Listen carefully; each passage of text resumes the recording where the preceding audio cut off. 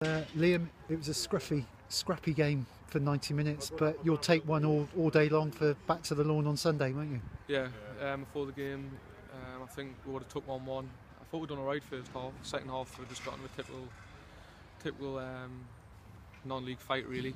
We know what they do is pump it forward into the two big men, especially when the big Ollie came on.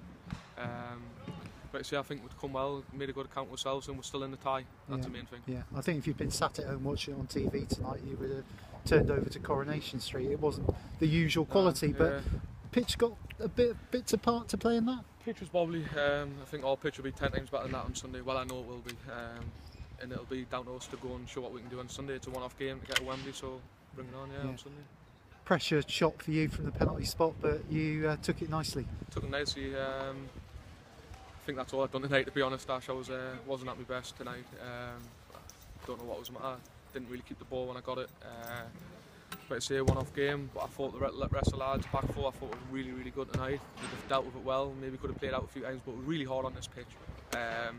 Like I say, it was bobbly, and like I say, on our pitch on Sunday,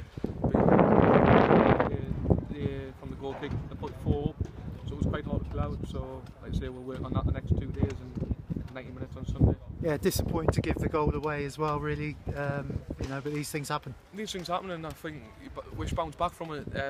It was back four was too deep to start with, and then Mingdoy didn't stop the first ball getting the diag.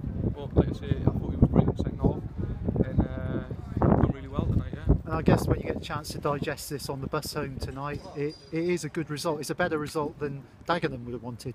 Yeah, well, I think if you hit the home leg, you want the advantage going into the second leg.